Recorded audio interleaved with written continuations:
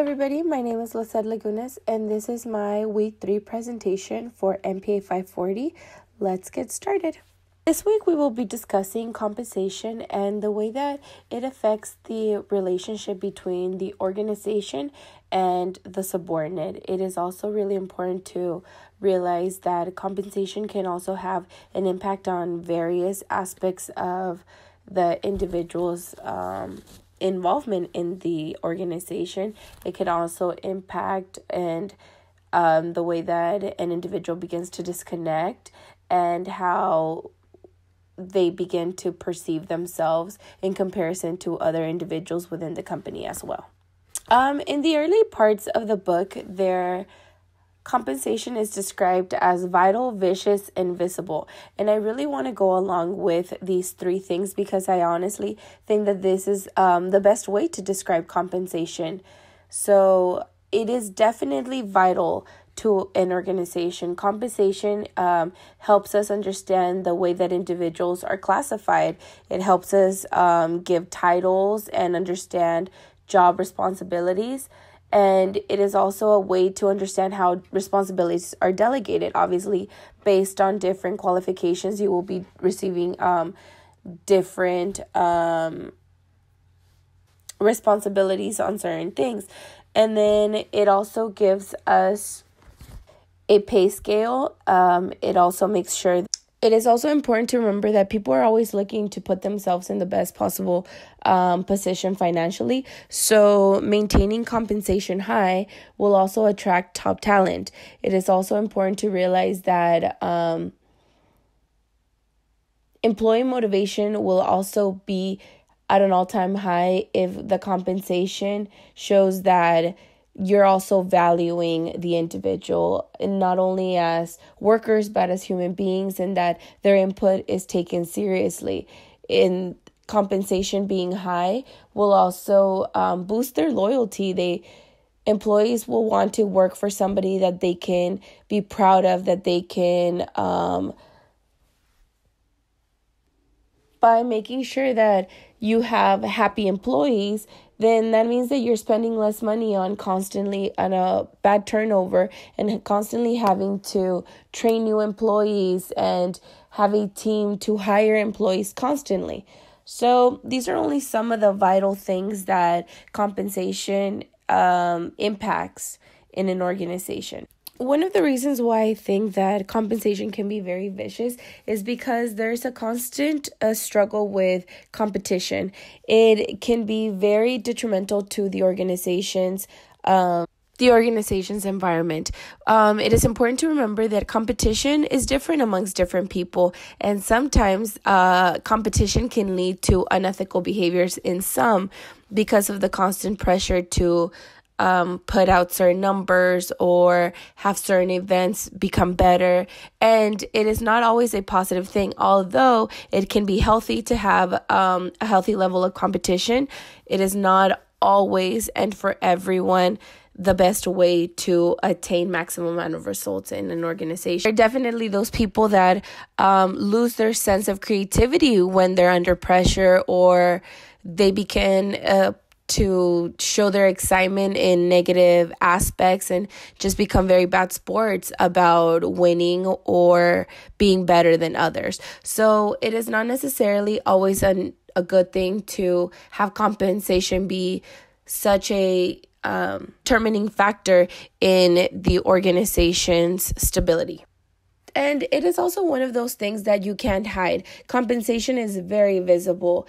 It begins to have people lose focus because they're so focused on earning a certain amount of money or reaching that maximum amount of compensation that they begin to belittle each other or form alliances and try to be more likable and not really show their true colors. So it is a very, very visible thing amongst peers.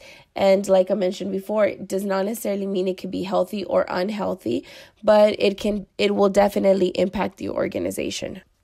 I am currently working at one of the local cities, and I have been there for almost 2 years now. I do have a bachelor's degree, and compensation for me at the moment means completely different things that it means to my peers, and I have noticed that for about 6 months now. For me, I have weighed the amount of experience that I have gained and the skills that I have attained with working with the department to be far more valuable than the amount of money that I am getting paid. I have noticed that about 80% of my supervisors don't have the amount of education that I have, and that they use me for a lot of ideas, and I do bring a lot of different outlooks from my previous work experience to the table, and they enjoy that. But obviously I have not been able to move up as quickly, and for me that is okay. But I have noticed that for my peers it is beginning to cause a very strenuous relationship between the organization and them. A lot of them are starting to deny a lot of projects because they feel that they're not being paid enough. And for me, again, it is not about getting paid enough. It's getting my hands on as many projects as I can, so that I am more of a well-rounded individual, so that when I am done with my master's, I can go on and have experience. If I'm applying for other jobs, have far more experience and know how to do a little bit of everything, where my coworkers, I think, are very, very focused on this is as far as they want to go and they want to stay here, but they're not seeing the growth.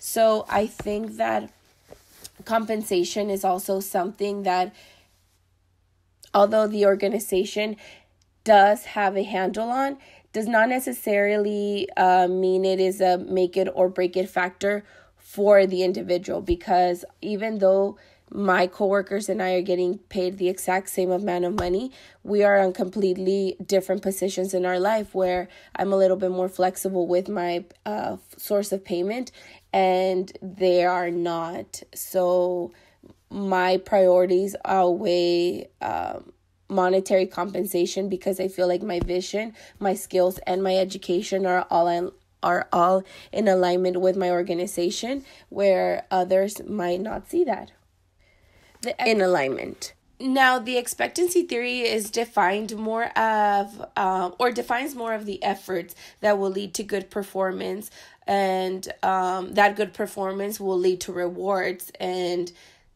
that those rewards will be attractive. So I think for me, the expectancy theory definitely does come into play, because I put as much effort as I can into all the projects, all my assignments, all my classes, creating relationships with people in my organization. And I have high hopes that my performance will lead to different positions in the organization, and that I will one day become a supervisor maybe.